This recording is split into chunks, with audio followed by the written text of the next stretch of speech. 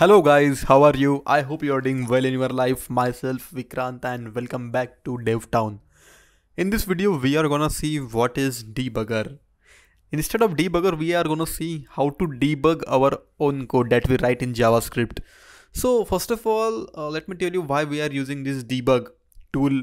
We can call it tool or the practice to debug or find the errors wherever there is any code bug in the code, right?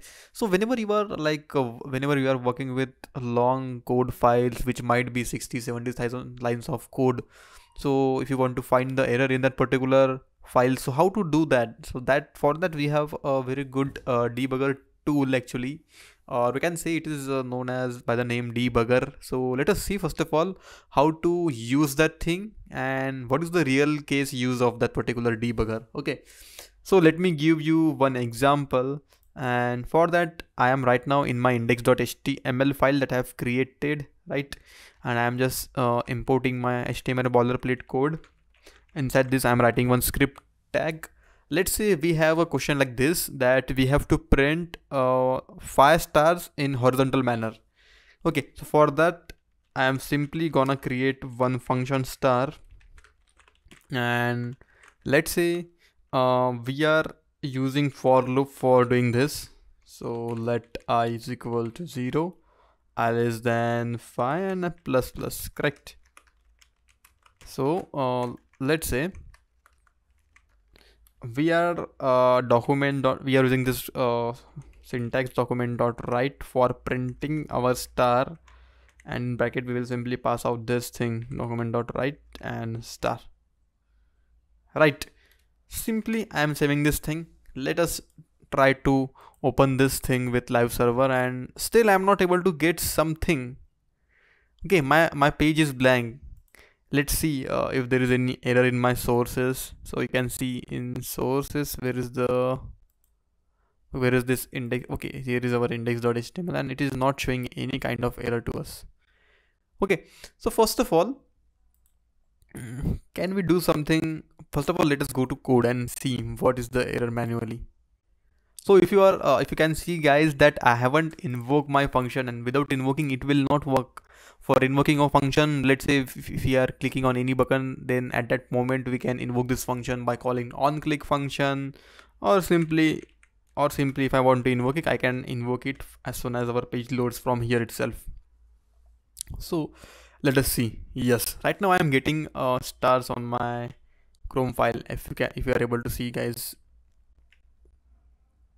right, I am getting star on my Chrome page. Okay, so how is this happening? First of all, let's see how this code is working. Okay, so for that let us do one thing. Let us jump onto our whiteboard. First of all, let me give you a small idea about how my code is working. So I have used one for loop for that, and I am running my for loop from 0 till 5, right? So if you are like used to with this for loops, you might have guessed that this for loop will run for 5 times from 0 till 4, right? So, and simply I am returning here that document dot write. So it will write what? Star on my screen. Okay, so it's a very simple idea behind this. And right now, how to use debugger in this particular scenario. So for that, see, what I'm gonna do is, let's say first of all, I'm storing this file in any of the variable. Let's say I'm storing that thing in my num variable. Okay, and simply I'm writing num over here, and after this num, let's type out debugger over here. We are calling debugger here, and we are simply, what we are doing is simply saving this thing, correct? So first of all, let us go back to our document right now. Okay, so right now it is just refreshing and refreshing again and again. Okay, so if we are going back to our console, you can see that my debugger has stopped my particular code. Okay, you can see here my debugger is attached over here. If you can see, let me just elaborate this thing to you guys. Okay, so you can see that in my sources folder, in my sources folder of this Chrome developer tools, you can see that here is a debugger. Okay, and it has stopped my working of this particular HTML file. Okay, so here my debugger right now is attached. Okay, and you can see that my num is getting allocated the value of 5 over here. In local scope you can see this thing, right? And as soon as I click on this particular option, okay, this is step over to function next function call. Okay, so this is very simple thing. If I click over here, you can see that. Okay, so right now I am step over to the for loop. As you can see this green line, right? In green, like what I am getting, that my I is undefined at this current position.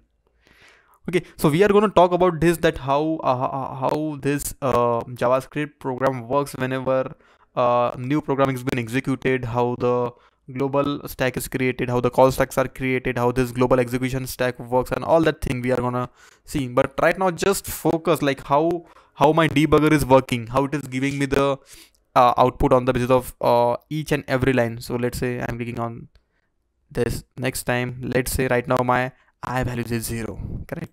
I'm going on next thing.